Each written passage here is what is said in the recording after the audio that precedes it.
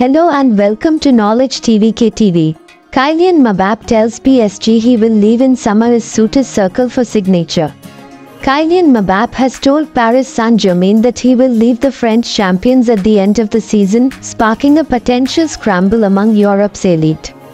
The 25-year-old's departure will draw a line under a 7-year spell that has cemented his status as the world's most wanted striker.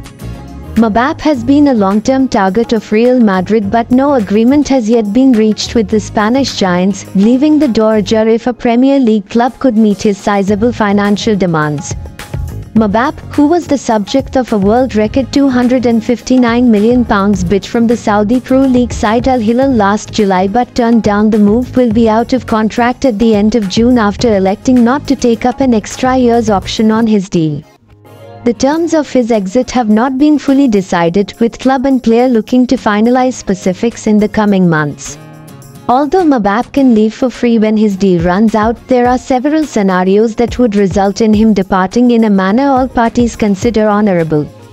One possibility is that Mbappe extends his contract with a sale agreed, guaranteeing PSG a transfer fee. Other options could include passing his signing on fee at his next employer to PSG, or making financial sacrifices upon departing, such as waiving bonus payments.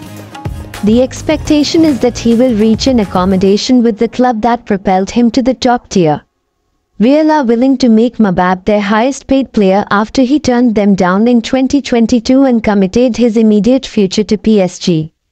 But talks are not believed to have accelerated, and other suitors in England or elsewhere may yet sense that they have a chance to turn his head.